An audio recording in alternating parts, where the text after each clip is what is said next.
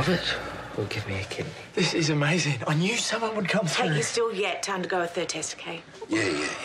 Let's not get ahead of ourselves, eh? David, how do you feel? Happy, I guess. I can't really believe it. Me neither.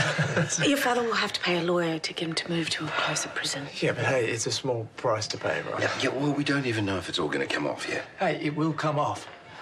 I've just had a call from the prison medical service. It's very good news. Robert's marker scored very high. Oh. It's the best match we could have hoped for, and the timing is perfect.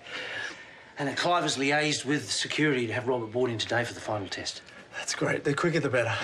Thanks, Karl. And thanks, Dad, for getting Robert to help. Oh, of course, anything, you know that. Will we see him while he's here? I'd like to. Yeah, I have to ask if that's possible.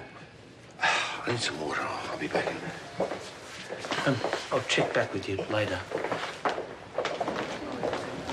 Oh, sorry, no, it's okay. Nothing to worry about.